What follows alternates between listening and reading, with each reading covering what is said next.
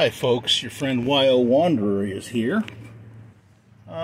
Just an update on one of my previous videos. I was working on this dash pad for the Ford.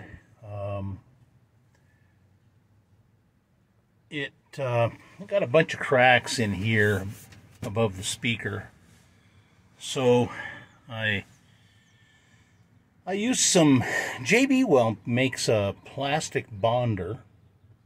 So I took the plastic bonder and I didn't have to work very hard at it.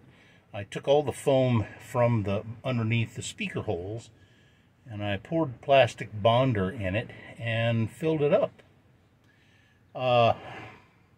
Worked pretty good. I wish I'd used masking tape a little better when I did it, and I would have avoided having any little pock marks or holes. There's still a few. There's no holes really. I filled them. I used a super glue product, or it's a product of super glue and some plastic filler of some sort, and it worked pretty well. But boy, if you put too much on, it doesn't.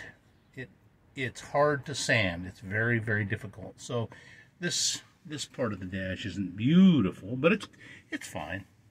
I also bought a can of paint. I'll leave the number in the low bar. It's vinyl paint that I got at NAPA.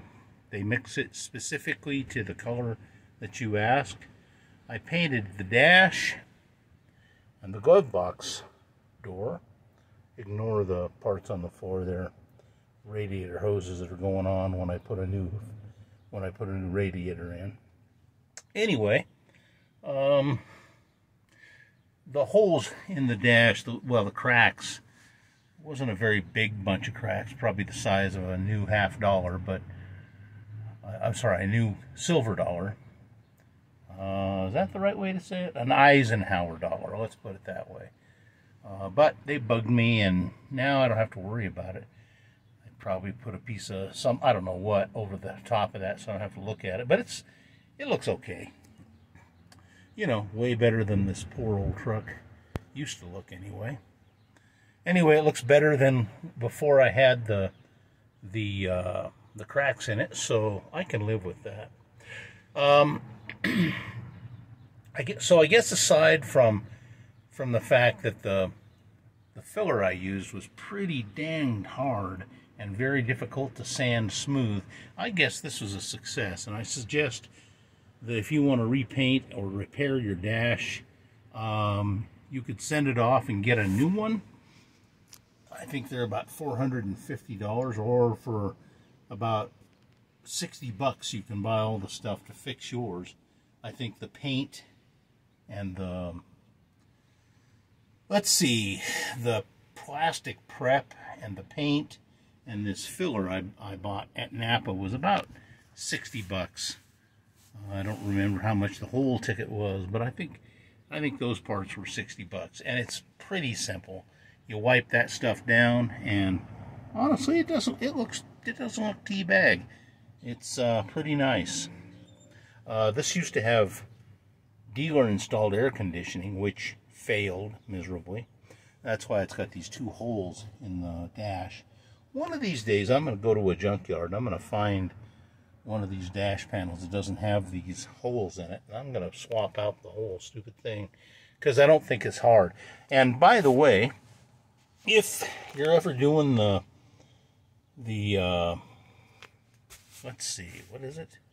If you're ever doing the heater core on an 80 to 86 Ford pickup, take this damn dash pad off so that you can get to the bolts that are, I guess, are back in around this area between the two vents. There's one bolt on the very top that's a dirty scoundrel to get. And if you just take like 6 bolts out of the dash, and there's, let me see if I can get you a view underneath. There's a couple here. Where are we at? There we go. There's a couple here, one here rather, and one in the middle. Let me get you back. There we go. And then one over there. And then there's 2 above the radio. Oh boy, I bet you can't see that at all. Anyway, there's 2 above the radio and 3 above the dash, or the instrument cluster.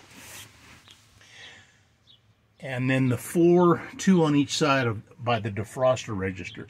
If you'll take those screws out, this dash comes right off. Slip it into a nice flat surface in your shop, or hell, in your house for that matter. They're not dirty, and the dash comes off, and you can get to the bolts that are underneath here a whole lot easier than crawling under the stinking thing, trying to get a ratchet in there. It's a dirty bugger. I remember doing it and thinking, there's got to be a better way. Well, there is. I might link a picture of that dash off from the first time I painted this. All right, well, anyway, I think that's all I had for you today. I'll link the paint number below. Not that yours dash is going to be the same as this, but I'll try to link it so that you can get an idea of what paint I used and who makes it, and etc. Thanks for watching. Have any questions? Let me know in the bar below. Thanks.